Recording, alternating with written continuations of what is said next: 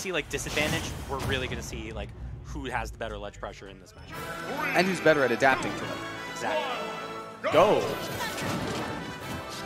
All right, already opening up a little bit of zoning here and there. Yeah, already Jewel doesn't want Zelda to have her Phantom ready. Good zoning with Arc Thunder. Yeah. Oh, there's the back air. Misses But great, the sweet spot. no, that's good DI from Jewel. You can avoid the sweet spot if your DI is correct. Look at this varied ledge pressure from Jewel, not just throwing arc fires out. Okay. Oh, yeah. That, I know it's old news by now, but the fact that she can jump and not free fall from her a side B, yes. Side B is like a huge Din's deal. Fire being a functional move that can be used to. There's the forward air. Yep. All right. Oh, great low with the Din's Fire. recovery though. Vesper, Jewel understanding how Din's Fire works and the bell curve it travels with. So yeah, there's Jewel doing something he likes, Zero doing something he likes to do, using Nehru to cover ledges. Yeah. It does come out on frame 1, I've heard. It's 4. 4? Yeah. Frame 4. All right. Great get-up timing from Jewel. It's definitely the sort of thing that you develop when you know how to get, when you're trying to keep people off ledges, you learn to get up from them. So Jewel definitely using his character's strengths and the strengths he's gotten from playing the character. Great pressure with the book to get that grab. All right. Here we see the ledge pressure. Making recapture neutral, putting him off stage. How is he going to use the Phantom? And great stalled recovery there. Yeah. But that back throw's going to take it. But Levin Sword is on deck because when you come out from your second stock, you get it right away. And 11 Sword aerial with the right stage positioning will take care of it. Yeah. Great cognizance of the range. Oh, is that a taunt that Phantom has? Oh, there's the back air. There's the back air. The right pressure. Yo, there's the taunt. Yeah. What I think he might be doing, actually, is he's either styling for the crowd or trying to get in his head. Of course. I mean, that's one of the two things you do with taunts. Yeah. Oh, the juggling with the Levin Sword. It's still going on. He's trying to keep it in his hand. Yeah. He's trying to keep it in his hand while doing the obviously, this is like oh, Mega there's Man. the other taunt. Okay. There's Mega Man Metal Blade stuff going on. What I think he's trying to do is he's trying to get in his head and make more or less unsafe options just like that. And putting him in the pressure situation there. Jewel's mix-ups there, instead of just going for the easy forward air or whatever, got a way better stage control by waiting for Zelda to jump out of the arc fire and up airing. Yeah, and after a combo like that, it's like you got to think about the mental pressure. Timing. That was very nice conversion there. Yeah, I think Book fell out of hand, hit Zelda, made it safe when Zelda rolled past. Yeah, there's Phantom putting him down there. The power of her stand. Telltale Heights. That's a song. Okay. And the arc fire jab kill. Yeah. Is that arc fire? Yeah, yeah. Jab with fire is arc fire. It uses arc fire durability and everything. Oh, really? Yeah. You can't do it you can't do that if you don't have Fire Book, and you can't do the rapid jab if you don't have Elwind. Ooh, Zelda going for the Meteor Heal, which is the official name of her down air. Okay, great pressure there. No checkmate. Oh, grabbing the book, throwing it through the Phantom. Okay, charging us some Arc Thunder. Oh, the fear that Jewel's putting into Zelda right now. Oh, missed the arc fire there. Let's see what we can do as punish. There's the Phantom on deck. Gets out of it. Ooh, the B reverse. Not spacing, just not right. Oh, nice use of the Thunder to cancel the summoning of the stand. Oh, there's the forward air going to take it out. Oh, but not gonna kill. Let's see how the ledge trap happens. Goes for the forward smash, not quite. Which lingers for a long time. Ooh, sour hit. Great juggle timing. And great juggle there because he now has the 11 sword even with his recover. Nobody lost it. Oh, the Arc Thunders zoning out like zoning. Falco lasers looking more like. Book throw. He might have been just trying to waste it out just to get the book. Exactly. He's trying to get the book and see if he can get a conversion. Oh, but re-grab the book off the reflection. Yeah. And now he's back. Oh, there's the forward smash going to take him out. Jule's presence of mind with those the item plays were incredible. But Zelda F smash. Jule tried to cross up with a back air and it just didn't connect. Watch here. Yeah. Zelda ducked under the back air with her F smash animation. Yeah, that was very nice. All right, we're heading into game 2. Interesting strikes from Jule of Battlefield and FD. So we're going to see. I'm sorry, I missed what stage you actually picked. I was looking at the strike. Where are we going? I didn't quite catch it either. Well, let's find out. All right.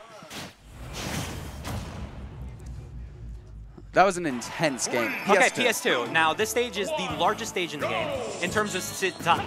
Whenever I say that, people get confused. It's not about the blast zones, it's about the actual physical size of the stage. Yeah, the blast zones are actually fairly close to the edges. Yes, but in terms of raw stage space, that's big, making this very good for zoners, which both of these characters are. The question is who wants it more? This is Jule's counterpick, so.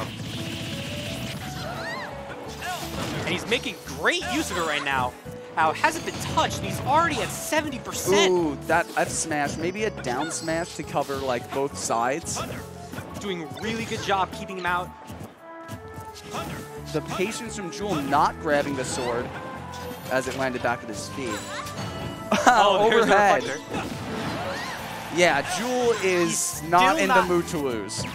Yeah, he's still not touched yet. Goes for the trump, not quite, and then first bit % on there. There's the forward smash, taking first stock with only 15% on his fresh he stock. is dash dancing, he's moving. Yeah, maybe getting in his head a little bit. He's like, yo, you can't just do that to me. Ooh, these shield mix-ups. And then the hit being kind of minus. Definitely not giving Zelda any actual stage control. Okay, but just run into the F smash. smash. It's a good move that lasts a long time. Yeah. Okay, kind of just lays there for a little bit. Anticipating an option. Oh, that spot dodge, the wait. Waiting on Zelda's spot dodge to get to grab. He's in... he's in my head. He's in his head. He's living rent-free in Zelda's head.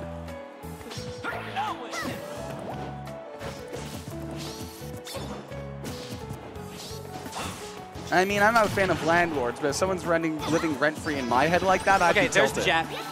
There's a jab lingering out there. Oh. It catches him with the art. That forward air off stage, I'm not sure what the motivation there was. Maybe a buffered input? Perhaps. Oh, yeah! There's the shield poke down The smash. shield poke on the down smash is so nice. It's such a cool utility on a character about pressure. It makes so much sense, but it's also just so rude.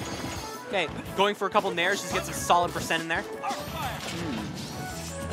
Okay, I wonder. Goes for the unsafe Din's Fire. No, I mean, nair is love. Pharaoh's Win. That's the one. Haven't played Zelda in a long time. Anyways. The game or the character? The game. There you see the downside of how Zelda leans in that she moved too far forward for that. Oh, the great tag there. Air misses the timing on it slightly. There's the teleport. Sour Not hit. quite going to do it. You can't get him the second time. Oh, no. He's back. Misses the down air sweet spot. That would have just murdered him. He went. He was trying for the other up air. There's the forward smash, taking it to game 2. All right, I'm really interested in what stages Jule doesn't want and what stages ZeroTwoNone does want going here, because it seems as though. So here's my theory. If I were a betting man, what Zero wants is Battlefield, because that's a smaller stage and that lets Phantom pressure more effectively. Yeah, but on the other hand, I would also think something like Kalos is there as a good fallback Are we going to Lilat? Yes! That's sturdy! That's what I call brinksmanship. He's going for the gimps. Yeah, ZeroTwoNone is confident enough in picking Lilat. Lilat's a smart choice because Phantom basically covers up all the space between the platforms. He even picked his song. Oh, well, of course. How can you not? This is the best song in the game. Yeah, there's a lot of good songs in this game. This is like the best song on the legal stages. Maybe on the legal stages, yes. Well, I like KK Rider. Okay.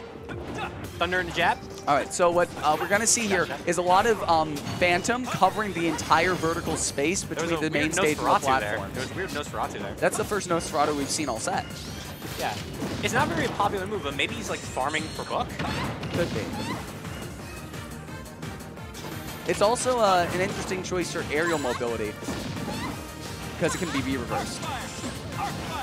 Okay, spamming arc fire like he's Ness. That's so much damage rack up. It's... See, that uses up arc fire meter if you pay attention. Yeah, just stuck.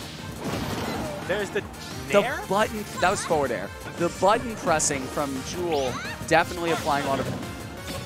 Ooh, looking for a down air, but the forward air is going to take it off the edge. Maybe some questionable DI. Ooh, that side B the wrong way. Probably a B reverse neutral B gone wrong.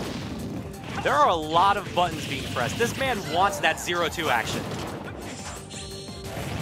There's the Nosferatu grab. Shoutouts to the one person in chat who gets that joke. Anyways. What is that? Okay, there's the taunt. Followed by a teabag. Thanks, Delon. Yeah. Oh, he's just waiting. He waited for it too, but just slightly missed the timing. He's taunting back. They're having fun. All right. 39% on Jewel right now. Unless he pulls some kind of miracle right now, it's over. There's the F smash, but still not enough. Yeah, throwing out projectiles there just to kind of stop Phantom taking out one of his biggest pressure options. He's going deep. Okay. We might be on the verge of a comeback. Ooh, the juggles from Zelda. The taunt in the 54.6%. That's very nice. Yeah. Correct me if I'm wrong, but I did hear that move had invincibility. Which does? Nehru. Nehru has invincibility, yes. Yeah, because you saw a little bit of it there. And a huge disjoint. Yeah, you saw a little bit of it there. Like larger than it appears to be. Oh, Lilat tilt. Oh, there's the Din's Fire. Bring it back, and we got a game on our hands. He can make this work. Literally, a forward air brings him to 21%. There's a lot of arc fire going on, though. One interesting thing here is that this slam teleporting actually back onto the stage helps Jewel a little bit because he can be further away from the ledge and still hit the ledge with arc fire. It's a different positioning, but it might be a more advantageous one overall. Yeah, it's a lot harder to punish someone further away.